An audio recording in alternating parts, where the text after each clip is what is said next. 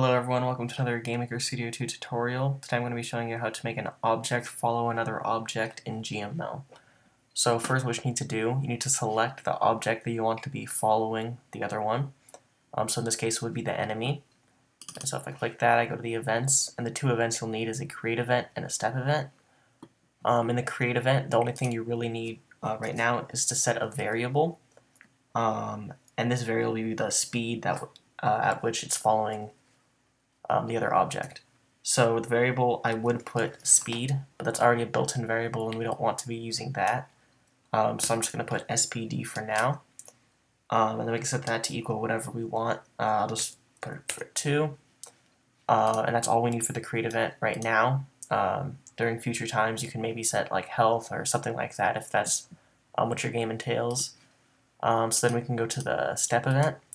And the main component of the step event is the simple function move underscore towards underscore point. You see it right here. Then it says an x, a y, and an sp. The x is the x coordinate. It's going to be following. The y coordinate is going to be following. And then you put a variable that sets the speed, which is what we did in the create event. So first you need to put whatever object you want to be following. So in this case, we'll be following object underscore player. So let me just type that out right now, object underscore player, and dot x, meaning wherever the player is at the x coordinate, we're going to be following. And then obj underscore player dot y, we'll be following the y coordinate once again. And then finally SPD, because that's the name of the variable. And so we'll be setting the speed to 2. And that is all there is to it. You can also add something like this, so that the object follows and like turns its head towards you if that's what you need.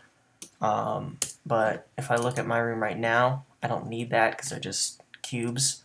So I'll actually show you this in action.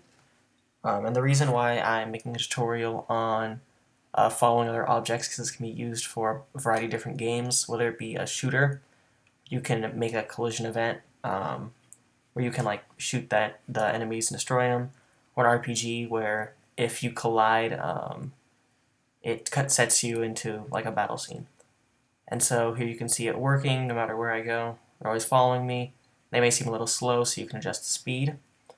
Like I said, you can add a collision event where if you guys hit each other, you die. You can add health so that you shoot them, you can lose their health. You do a ton of cool things like that. So yeah, that's all there is to it. Thanks for watching.